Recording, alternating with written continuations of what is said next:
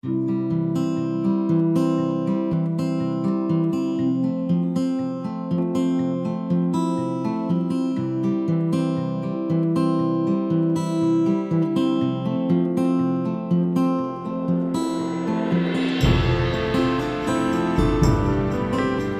me start by saying that our public lands are not used equally among all Americans. That will come as no surprise to any of you. And that has been something I've actually been focused on for a very long time, long since before this job.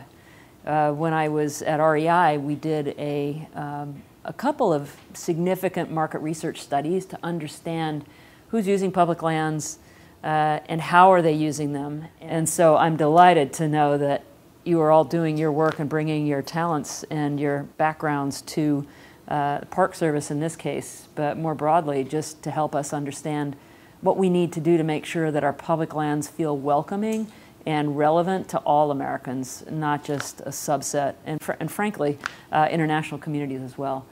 And I'll tell you one quick story. I was on the National Park Second Century Commission, and collectively we worked on how do you shape the national parks for the next century.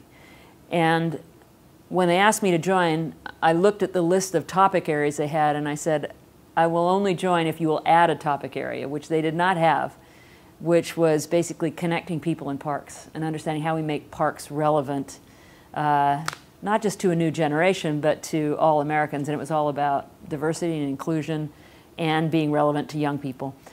You know, the journeys are different for folks, and I really respect that. I'm deeply committed to making sure that we're telling the stories, we are reflecting the history and culture, and we're relevant to everybody in the United States and our public lands, whether it's historic, natural, or cultural resources.